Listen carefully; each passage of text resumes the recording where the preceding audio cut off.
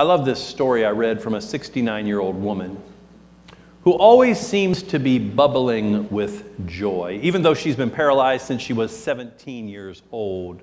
Here is a candid view into her world that might just look a little bit like yours and mine on some days.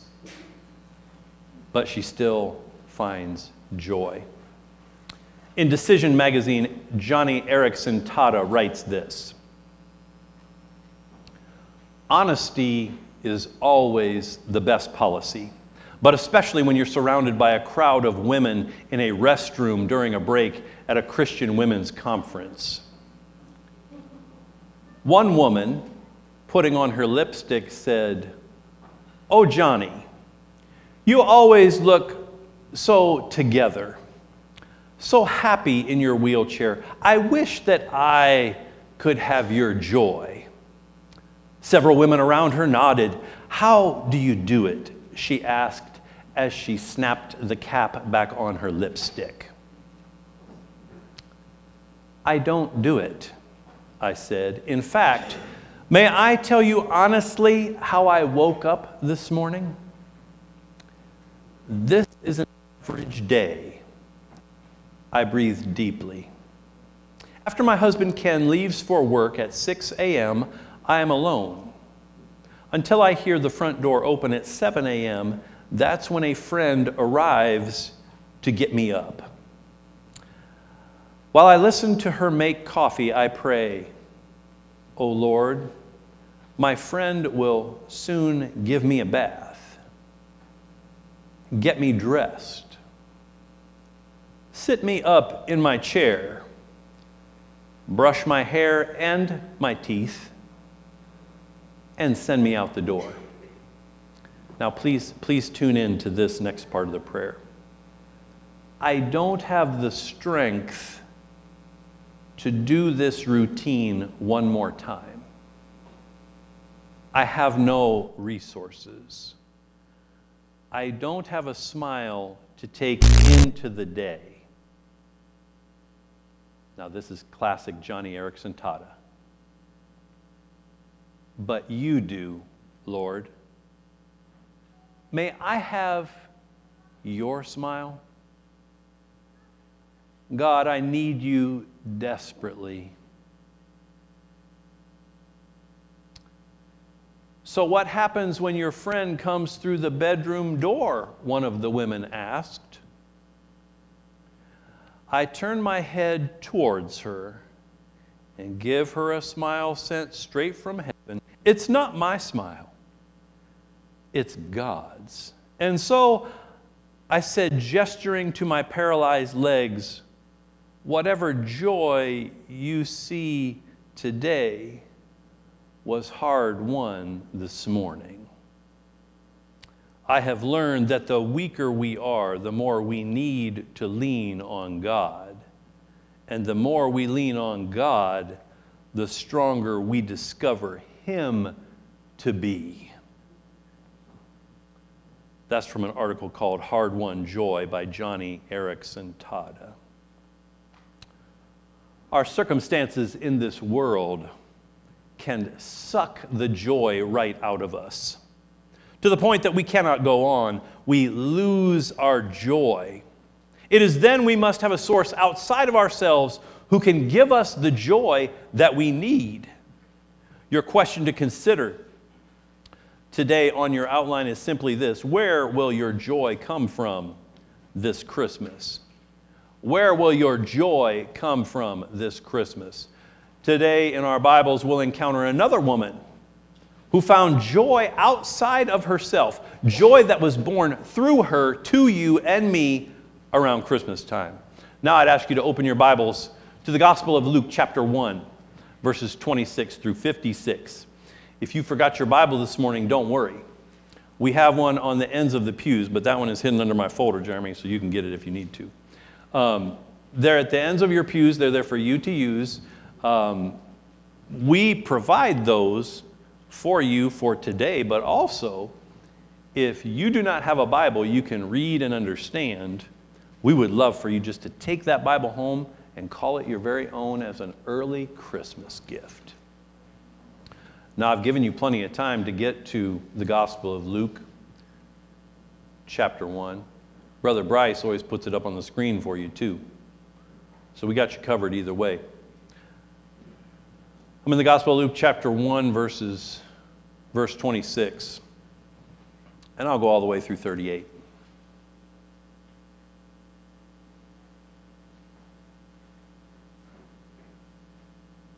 In the 6th month, God sent the angel Gabriel to Nazareth, a town in Galilee, to a virgin pledged to be married to a man named Joseph, a descendant of David. The virgin's name was Mary. Verse 28. The angel went to her and said, "Greetings, you who are highly favored, the Lord is with you." Mary was greatly troubled at his words and wondered what kind of greeting this might be. But the angel said to her, "Do not be afraid, Mary. You have found favor with God." Verse 31. You will be with child and give birth to a son, and you are to give him the name Jesus. He will be great, and he will be called the Son of the Most High. The Lord God will give him the throne of his father David, and he will reign over the house of Jacob forever. His kingdom will never end. How will this be? Mary asked the angel. Since I am a virgin. The angel answered, the Holy Spirit will come upon you, and the power of the Most High will overshadow you. So the Holy One to be born will be called the Son of God. Even Elizabeth, your relative, is going to have a child in her old age, and she who was said to be barren is in her 6th month. For nothing is impossible with God. Somebody needs to just stay on verse 37 for a little while. For nothing is impossible with God. Verse 38. I am the Lord's servant, Mary answered. May it be to me as you have said. Then the angel left her. Verses 26 through 38. Fearful circumstances try to steal our joy, but faith can protect it. Friend, I just want you to consider a little bit, what are the impossibilities you face this Christmas? What are those things that you just go, impossible? It's just not going to happen. But for a miracle from God. How do you have joy when you are not ready for it? How is God calling you to carry Jesus this Christmas? How is God calling you to carry Jesus this Christmas? The angel Gabriel is really the only one in this scene who seems to have joy, doesn't he? He seems to have a lot of it. He's excited about Mary and for who is coming for Christmas. Do you ever have that at Christmas? Everybody else around you is all excited. They're all pumped up about Christmas, but you're not. You're anxious. I know some folks that are downright scared about who's coming over for Christmas. But can you hear the voice of that angel? Can you watch the joy that is coming to be birthed perhaps anew in you this Christmas? I don't know about you, but I feel more and more like Mary every year. All of a sudden, boom, it's Christmas. Seems like the kids just went back to school after Thanksgiving break. Boom. Carols singing, bells are ringing, and I go, oh my goodness. I don't know if I'm ready for this. How do you have joy when you're not ready for it? You do like Mary, and you submit to it. Say to yourself or any angel that may be listening, I am the Lord's servant. I am the Lord's servant. That's the beginning of joy. Simply realize that God's plan is so much bigger and so much better than ours that we just need to say, okay. Okay, Lord, whatever you have for me this Christmas, I'll do it. So many of you have responded to calls to give gifts to Green Local Schools or New Destinations, Haul Wood, Fast and Pray, know that there is joy coming in your obedience. Maybe it's cooking the meal or cleaning up after it. Maybe it's talking to the crazy aunt or crabby uncle you see but once a year. Maybe it's ringing a bell for the Salvation Army. What is God asking you to do to bear Jesus to the world this Christmas? Joy is a choice to look to God and obey Him. Here's the great thing. What may not be a joy to you just might ignite joy in someone else. Maybe even someone else inside someone else. Isn't that crazy? That's what happened. Look at your Bible. I'm picking up at verse 39. At that time, Mary got ready and hurried to a town in the hill country of Judea, where she entered Zechariah's home and greeted Elizabeth. When Elizabeth heard Mary's greeting, the baby leaped in her womb, and Elizabeth was filled with the Holy Spirit. In a loud voice, she exclaimed, "Blessed are you among women, and blessed is the child you will bear. But why am I so favored that the mother of my Lord should come to me? As soon as the sound of your greeting reached my ears, the baby in my womb leapt for joy. Blessed is she who has believed that what the Lord has said to her will be accomplished." Verses 39 through 45, joy is shared among the brave who bear it. Joy is shared among the brave who bear it. Simple questions. Who will find the joy of Jesus in you? And who can you find the joy of Jesus in? My wife shared a story about going shopping recently. She was at a store and was completely amazed by the joy she saw in the man who was attending to the shopping carts. I don't know how many of you have encountered the man who's attending to the shopping carts, but they're not usually bubbling with joy. But she said this guy was talking to people. He was blessing people as they were moving and grooving through the busy parking lots in the shopping area. He had a smile on his face. He was opening the door for people, and he was showing the joy of Jesus. She said she ended up opening the door for him at one point. And he was like, "Oh, thank you so much." And later on, he was sure to open the door for her. "There, I got you back." Paying the joy forward, even as the shopping cart man. What if joy we get comes from others who see Jesus in us when we can't even see it? Do you ever get so caught up in the hustle and bustle of your own life that you can't see the forest for the trees? I'm just saying maybe it's time to look around and see the joy in other people's eyes, perhaps even from what you are bringing. What do I mean? Do you spend time with people who bring you down or people that build you up? Do you spend time with people who have faith and have God working in their lives, or ones that are just stuck in themselves? Mary went to see Elizabeth because she heard God was doing something in her life that was hard to believe, but she wanted in on it. She wanted to see what God was doing in her life. Is there someone that you know has something going on in their lives that God is doing? Just last night, I visited some dear people, and we talked about how God had been healing them over the last year, and especially the last few years. Friends, it was inspiring to me. And if you are sitting here going, I just don't know anybody that's got stuff going on in their life that God is doing, I'll give you a list. I'll give you a list of people you can call that you can go see, and they'll tell you what God is doing in their lives.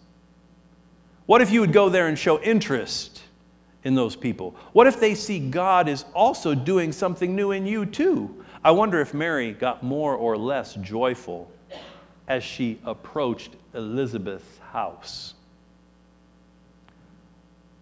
This took bravery. I wonder if she started to get excited or more anxious about the news. Did she think, oh boy, this is going to go one way or the other, and I'm not sure which way. But then she heard Elizabeth's words of blessing, and little John jumped for joy. Did you know that you can bring joy of Jesus even if you're afraid, uncomfortable, or even in a mess? Somebody needs to hear this morning. Jesus doesn't want or need you to be perfect this Christmas. He doesn't need your house to be perfect. He doesn't need your gifts to be perfect. He doesn't need the meal to be perfect. He just needs you to be faithfully brave where He would have you, and to be with who He would have you to be with. How can you call out the Jesus you see in other people, even today? Can you hear it when people say they see Jesus in you? What if someone would just tell you, you know, I think I see the joy of Jesus in you? What would you say? Would you say, oh, no.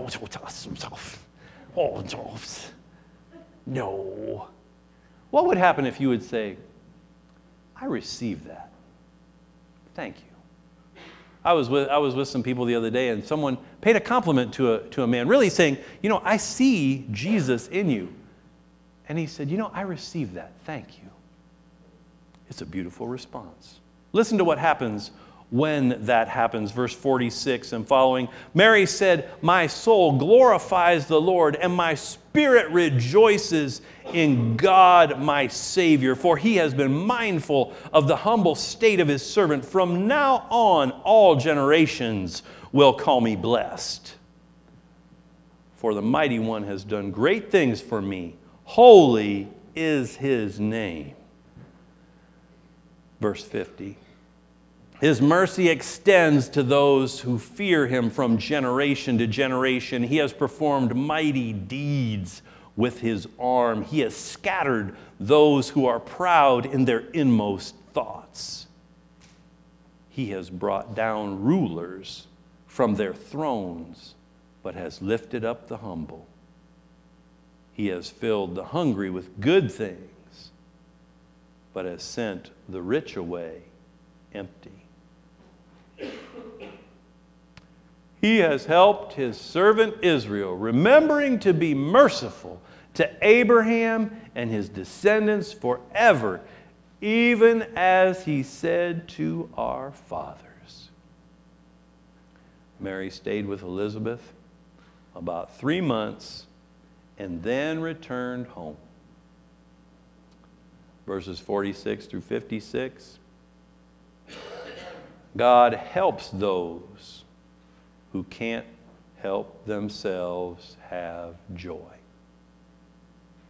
God helps those who can't help themselves have joy. Have you acknowledged your helplessness this Christmas? Now Mary is jumping for joy. In the Real Life Sunday School class, we talked about this a little bit. The word rejoice in verse 47 literally means to jump for joy. Did you know that John the Baptist in his mother's womb was rejoicing? He was jumping for joy. Mary got this. She's singing a song of great joy. It might sound a little strange to us, but to a Jewish girl in occupied territory in the first century who's pregnant with someone's baby who's other than her fiance, who has likely been pushed around in life, there is a jump in the air for joy because she's saying essentially, I matter to God. He knows about me, and I'm glad for it. I have joy for it. Look hard at verses 48 and 49. She's been noticed by God and He cares. He cares for me, little tiny me. Can you believe it?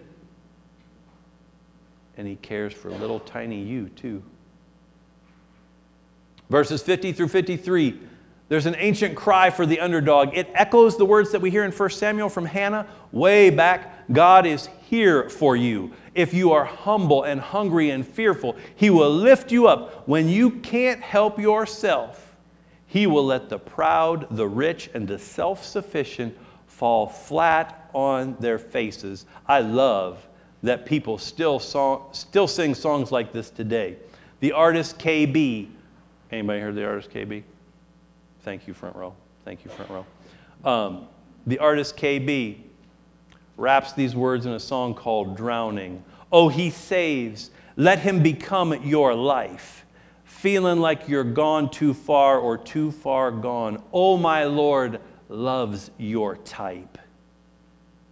Feeling like you're running out of answers? He wants you right there. God only helps those who can't help themselves. Behold the beauty of the King of pleasures unseen. From the desert of me to the meadows upstream, drink. There's no feeling better, never won't be satisfied. Supreme every day, no fleeing, I'm safe. This was Mary. And in truth, she represents all of us. Without Jesus, especially at Christmas, we are a joyless, insignificant lot, doomed to be forgotten. This idea expands vividly in verses 54 and 55 to the nation of Israel.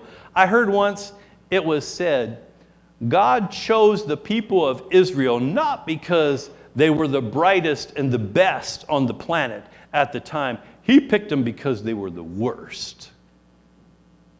God helps people who can't help themselves. Even a quick review of the Old Testament shows us one thing. These are the underdogs. These are whiny, fickle, hard people to love. But guess what? That's exactly who God chooses to love the most.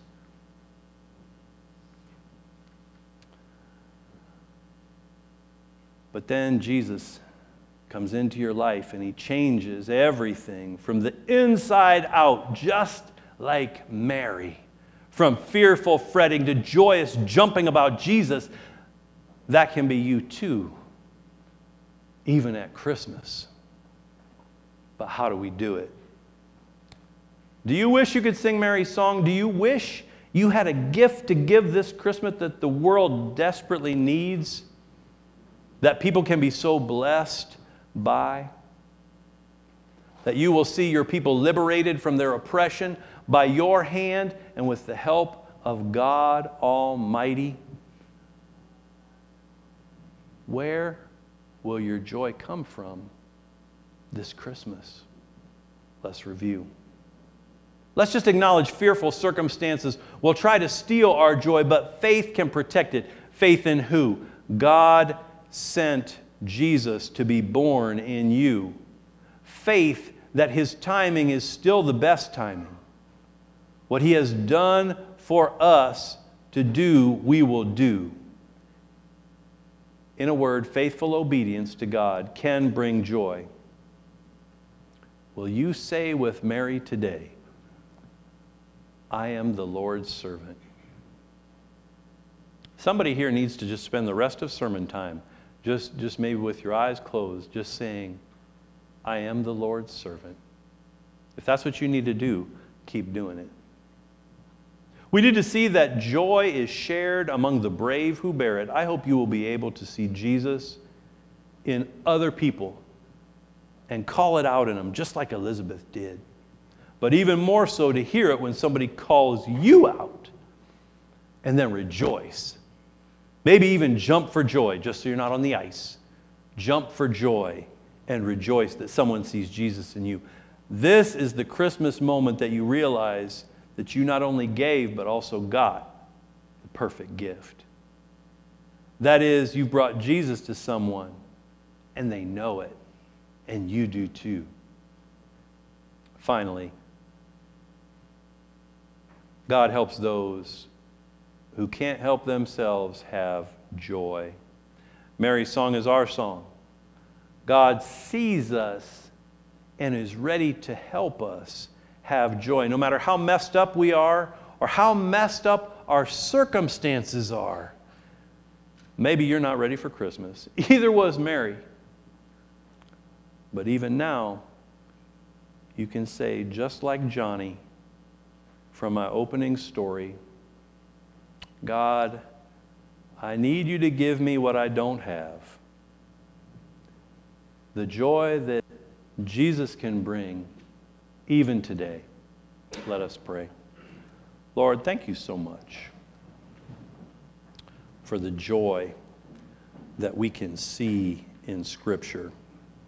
Thank you for the joy that can come as we open ourselves to you in obedience. Lord, I pray that you would help us to reflect